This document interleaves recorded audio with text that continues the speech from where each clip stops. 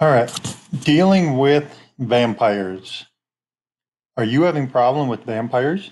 Do they just keep following you around, saying they want your blood, blood, blood? Are you tired of feeling like a pincushion? I have some good news for you. You don't have to put up with vampires' nonsense anymore. There are ways to keep these creatures of the night away. You'll be able to saunter the streets alone and even sleep with both eyes closed without fear of unwanted guests. There are many ways to chase away unwanted vampire goons. Favorite is garlic.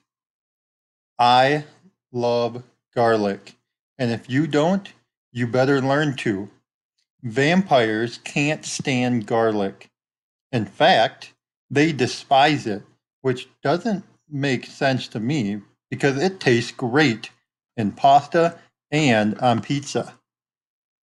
Cover your bases by eating garlic, decorating your house with garlic, and even growing some in your yard. The best defense, in my opinion, is some stinky, offensive garlic. The more you eat, the more unappealing the vampires will find you. They won't want your garlic tainted blood. In fact, they will find you quite repulsive. The other main object that you want to keep around that chases off vampires is a cross. Legends say that crosses will ward off vampire visits. Wear one around your neck to keep them away.